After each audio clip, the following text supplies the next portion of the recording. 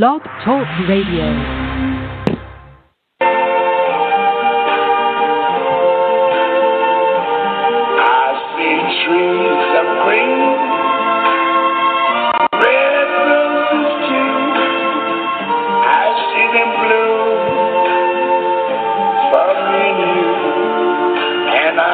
To myself, what a wonderful world. Hello, you are listening to Create to Learn. These views on this program are not necessarily the views of the board members. To learn more about this program, visit www.createtolearn.org. My name is Stephanie Alfonso, and I am a student at Cal State Fullerton studying cinema and television arts. This educational content is designed to bring valuable education to the community. Today we will be discussing an academic program Create to Learn is offering students. Students will be creating information about businesses. Businesses can then share this information with the community. Thank you, Anne, for allowing the students to get this opportunity to work for this program. Thank you, Stephanie. I've really enjoyed working with you and the students that we've worked with for the past year, and thank you so much. Okay, let's get started. So, first of all, can you share with the listeners information on the history of Create to Learn? Well, I went to a dear friend of mine, I guess maybe 4 years ago, and I told her that I've always wanted to, I'm huge on education, and so we started this program. She has been into education herself for 62 years. She started teaching 62 years ago in New Jersey, and she still works full time. And we put together this program. She takes care of the smart stuff, and I take care of the creative stuff. So our goal is to bring some educational content to the community. What was the reason you became involved with this organization? Well, I started doing radio interviews at UC Irvine about maybe 10 years ago, and I've heard over and over and over for so many of the nonprofits that I've had the privilege to interview, not just here in Orange County. I've done a couple out of the country even, and so I interviewed nonprofits, and I learned that one thing, that the common thread that so many nonprofits need is funding. So Ellie and I got together to figure out what we could do to bring value to the community while helping students, and so that's why we put Create to Learn together, so that we can create things to learn. Can you share with our listeners your background in education? Well, I was a general contractor for over 25 years. I built large houses from the ground up. And about 30 years ago, I had a video presentation done on me to encourage children to seek non-traditional professions, and realizing that that there was a need out there. I used the video content to promote myself as a general contractor, and so realizing the opportunity that we could, by creating videos / interviews for businesses to promote themselves. That's kind of why, the education that I have, though, has been pretty much self-taught, which is one reason I feel very strong about this program. I taught myself to lay bricks. I taught myself to pour concrete. And I want to make it available. Not everybody will go out there and continue learning. So we want to provide opportunities for people to learn on whatever level they want to learn on, whether it's, whatever, just so that they learn. Yeah. So what are some of the programs that you offer the community?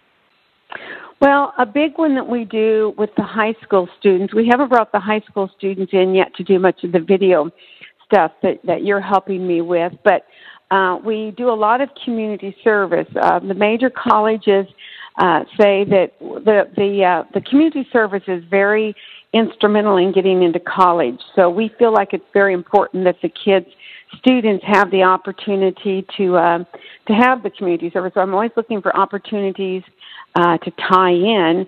And coming from the business world, I started building houses around 20 years old. So coming from that arena and seeing how successful my kids were and learning how to work at a young age, we want to find various programs that students can use to learn, to create things to learn. So the college students are the ones so far to date that have been doing the radio and also the videos that we're doing. So we just whatever we can bring in to tie into the community. Is the little kids like to paint. I make little pieces of furniture for the kids to paint.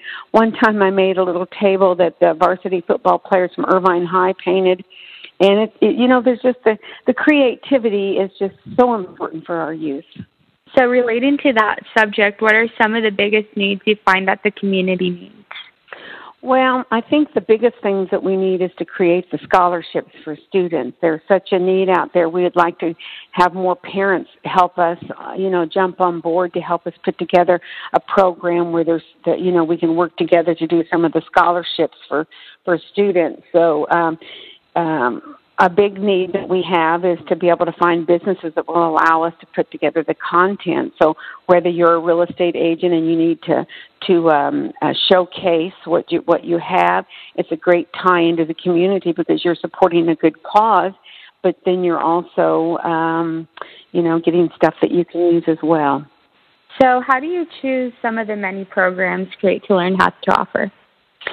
Well, we had an art gallery at Laguna Hills Mall, and when somebody would walk in, what do you do here? Our famous words are, what do you want us to do? So we try to find whatever it is you need, and then we try to make up the hookup happen for whatever it is you need. We like to reach out to the community to see. We can't always, accommodate, but there's so many needs out there that I just feel like if we can find out what each individual needs and how we can tie in with the support of their families to make it, to make their lives a learning experience. So what kind of staff do you have?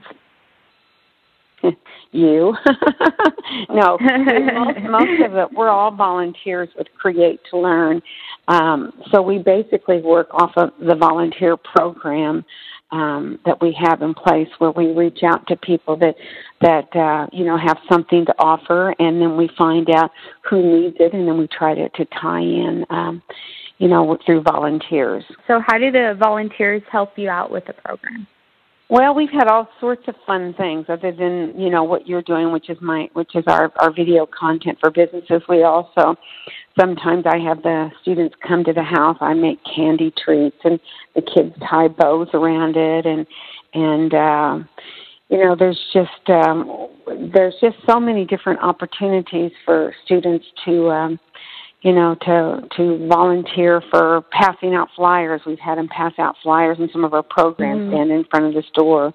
They've painted gifts that we've sold through our gallery. One of the young students on our website, on our Create to Learn website, was a student, and she lost her father at a young age, and she's just a fabulous artist. So I would love to invite people to look at that. It's really cool what how we've all kind of come together with the whole program.